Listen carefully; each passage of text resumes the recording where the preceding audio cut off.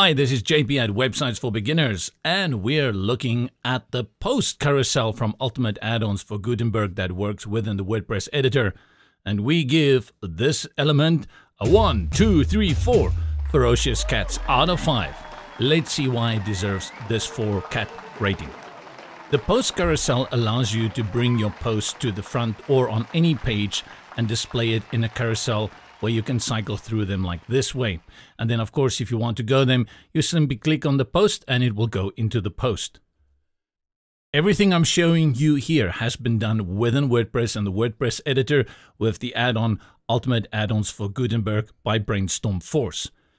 While I'm on this page, let's use this page and say I want to bring in that post carousel over here. At the bottom I have the previous and I have next post where you can cycle through your different posts. But I think it would be very interesting to actually have that post carousel here. It will be far more visual and people will react better to that and interact with it, kind of enticing them to go to other posts. So let's go into edit our post. And we go down over here, click on add block, and we look for our ultimate add-ons blocks for Gutenberg. If you cannot find it easily, simply type up here post with a C, post carousel, and you will find it. Remember, you can install this for free from the WordPress repository. Click and it brings in the post carousel. By default, it's going to show you more or less what we had seen on the front end. The reason we give this 4 stars is because from the beginning, this post carousel just works. And then you can make a few changes here or there to make it look better, but it is a very effective post carousel. And look at this, here I am displaying it on a single post, and it acts almost like a next and before carousel slider. Click on the block to interact with it, and then we go to the block settings here on the right. So you can see here for general, if I collapse it, we have post types and we have a few things here, but let's collapse that and we go to the carousel first. I will disable autoplay for now. Otherwise, this thing is going to keep going by and by and by as we work with it. And I think just having it a little bit more static is easier on the eyes and my brain as well. Let's go up, collapse carousel and go to general. Over here, we start here with the number of items that will be displayed from your post. So I've chosen 6. You can go up much higher if you have more posts. And if you only want a few to be selected, you bring down that number to a reasonable number, like I've got here over 6. You can choose to display pages, not only posts, and then you have control over the categories as well as what type of categories. Here I have fitness and health. I'll leave it on all for this display. Arrange, you have from date or time or random, and then the order ascending or descending. Here is what I'm interested in. Columns, you can have it on 3, more, and of course you can even go down to 1. I'm going to leave it on 3, but what I want to point out here is that you have control over tablet and you also have control over mobile. And you will see that the preset for tablet is set to 2 and then for mobile is 1. Those are good settings in my opinion. Even this 3 for desktop display I think is a good guess to go with. The one I like is this one over here, equal height. And I like equal height, especially if you're going to be working with a shaded background like this, just to give it that equalization at the bottom. I really like that. So we've set that up. Let's go and then hop on over to carousel. Here you have all the interactive controls for this element and you have the rotation speed. Let's look here. What is this? Arrows and dots. Display only arrows. So you have the navigation arrows on the left and the right, and then you can choose to only use the navigation dots at the bottom. I'll put it back on arrows and dots. Where are we now? I have the general carousel and we put it back on arrows and dots. The moment you bring in the arrows, you have control over the arrow size here, larger, and the border size and border radius. So if you want to have a nice rounded border for that arrow, just drag it all the way to the right and it will give you that rounded border for the arrows. Let's collapse the carousel and look at what you can do with the image. A few things here, very nice. Of course, you can disable it if you just want to have the post text there, but then you have also the option here to actually use the image as a background. You'll have to apply some overlays here just to make it a little bit more visible for your text. But that is a very nice effect that you can apply and then add some padding inside this with the spacing element. I'm going to add it back to top. Let's leave it there and collapse our image. The content is next up, and here you have all the selections that you can choose from. Your title, show author, I think I will remove that. Show date, I will leave that. Show comments, no comments, so take that out. And show excerpt. The excerpt, you can increase the length for that. Decrease it. Let's put it back to something like 20 characters. Collapse content, read more link, and that is our button down here. Show read more link. If you disable it, people will still be able to click on the image and the title to activate that post. Let's leave the button on and see what we've got here. Read more, that's good. And then for your call to action tag, you have control over your font over here. Width is 1 and rounded corners. Let's drag that up to also around 50. And then for the padding, I'll add some padding at the top. Let's take that to, where are we? 10. And this I'm going to take up to 40. 30. Let's make the button not too big. And we can make some color changes here. Let me click on this, and I'll just go and grab that color code. Control copy to select it. And then we go back here. And we were at our call to action. Read more link. They change the name every time. And we find the colors down here. So for the background color, I'm going to put it on this one that I've just copied. And I will leave the rest. Now here I did find a problem with the hover effect. I tried to activate the hover. So if I go for background color, let's say I wanted to have it on white. And then for the text, let's see. This time it seems like it's going to work. It didn't work earlier. There it works for me. Let's bring in a border as well, because maybe that's where I ran into problem. And it works. No problem. It all works pretty nicely. It didn't work for me previously, a little bit inconsistent there.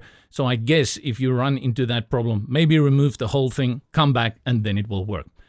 Click on it again to activate it, and we are at our read more link. I think we've done everything here that we are happy with.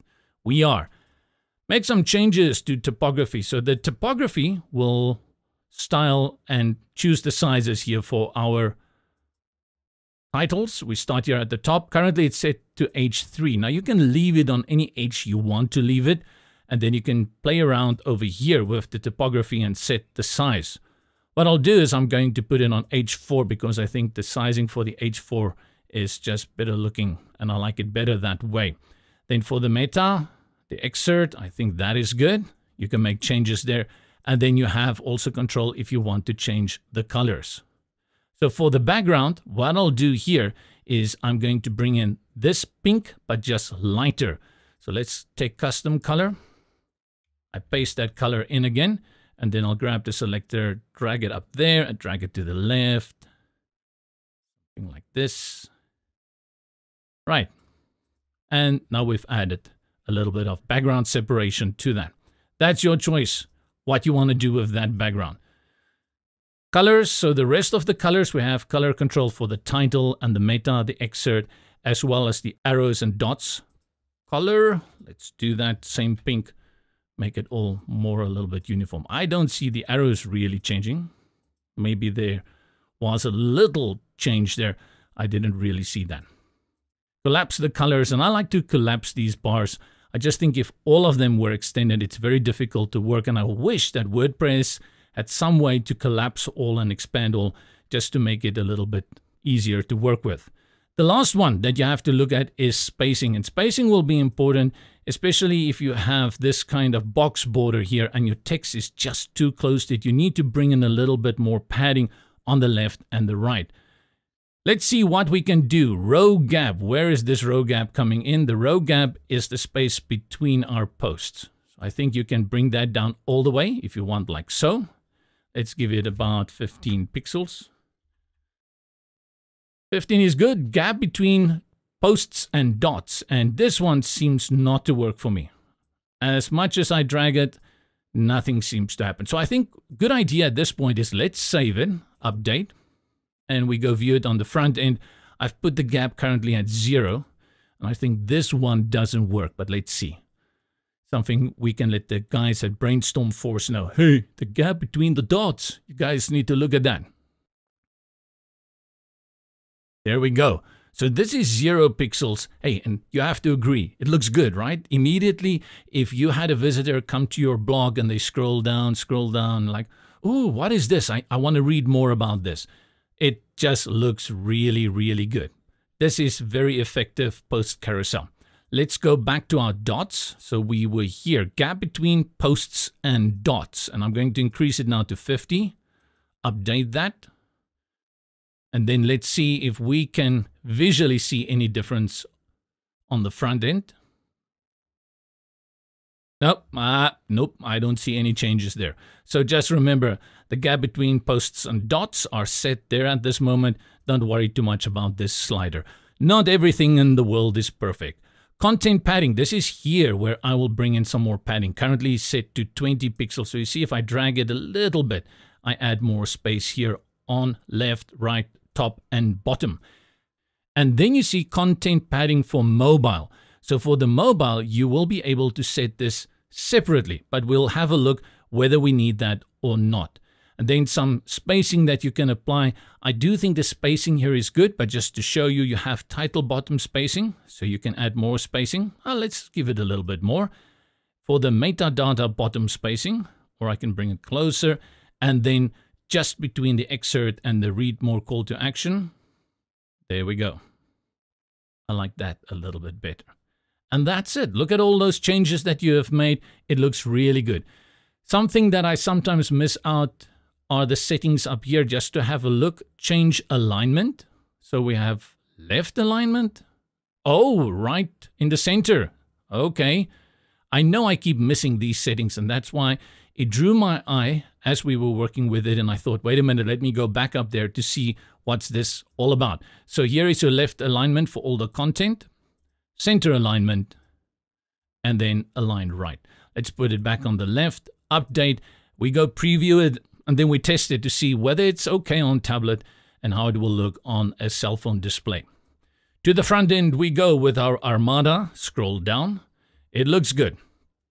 Let's activate here in our Blisk browser, developer mode, so we can play around with these displays. Let's go for the iPad first. Before I scroll down, how many posts do you expect to see? Remember, that setting is by default on 2. So as we scroll down, we should see only 2. And I see the arrows are here. I don't think that is bad. It overlaps. It's not perfect. It's not the way I would like it. Maybe to bring it in a little bit more. But I think for all intents and purposes, this looks really good on a tablet. And of course, you'll probably use your finger to swipe with it as you go from one post to the next. The dots here at the bottom, as I click on them, yeah, they also work very well. And let's go over here to Samsung Galaxy to see how the Galaxy is. And for the Galaxy, remember, we put it on one column, or by default, it is at 1. Galaxy, down here, we have our arrows. So I think we will need to add a little bit margin here so that it's not that close. And let's add that padding. You remember that one setting that we have just for our cell phones. Let's see if that can do the job. Go back to the back end. And then spacing, gap between, where were we? Content padding on mobile. Now, if you start dragging here, you see you're already at 224. That's almost the entire screen. So that doesn't make any sense. Drag it to the left and let's put it around, let's see. I'm going to just type in there 50. See how that looks? 50, 50. And this is only for mobile, not for tablet. Update that. And let's jump back to the front. Wait for the page to refresh. And then let's see if we have more space here on the left and the right. There we go, Bobby. Do you see that? Now it doesn't go underneath the navigation arrows. A little bit more space, a little bit more squashed, but still for a mobile display, I think it does a very nice job. This is not necessary, it's not part of the element, but I would want to add some more space there. So the way you would do that is you would either put this element within a column or you would bring in a spacer down here. Let's bring in a spacer. There's our good friend Spacer. We call him Mr. Space and update. what is that, 46 pixels. And then we see if we've added, yep, that looks much better. So when Felicity comes to your site, she's very interested in what you are doing. She can easily cycle through here by clicking on the dots, clicking on the arrows, or she can just use her finger, like I'm showing you here, and swipe from left to right. And if she's in a wild, crazy mode, she can swipe from right to left on that day. And this is the Post Carousel add-on for WordPress Gutenberg with the ultimate add-ons for Gutenberg. And this is totally free. So go check it out in the WordPress repository. It's a great element, maybe a few tweaks for improvement here and there. Remember the spacing between the dots and the post, that doesn't work. If they can fix that, it will get a 5 ferocious cats rating. At this moment, it stands at an excellent 4 cats ferocious rating. This is JP here at Websites for Beginners. Make sure that you subscribe to our channel, check out the other videos and tutorials, and see you in the next video.